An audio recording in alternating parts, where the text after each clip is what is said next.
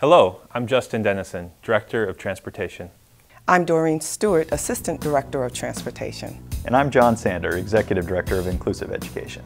In this video series, we will discuss the proper procedures for student loading and unloading, and the roles of school staff and bus drivers. This information is important for principals, teachers, paraeducators, nurses, or anyone who assists students with the school bus. We want to recognize that many of you have had long existing relationships with your bus driver or school staff and have developed a system that works for you. The district is taking some of those great ideas and making them a standard.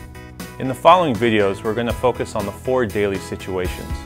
First, loading a student in a wheelchair at their bus stop. Second, unloading a student in the wheelchair at their school. Third, loading a student in the wheelchair at the school.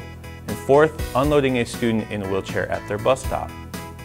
We'll also cover wheelchair securement protocols, school staff responsibilities, and bus driver responsibilities, the do's and don'ts, the roles of parents and guardians during the load and unload process, and how KSD staff members play a role in student safety. Additionally, school staff and parents can call the Transportation Department at 7442 or 253-373-7442 to notify a supervisor of any bus concerns. At the Kent School District, safety is our #1 priority for students and staff. We hope you find the videos valuable to your safety training and appreciate your care for the students and families that we all serve.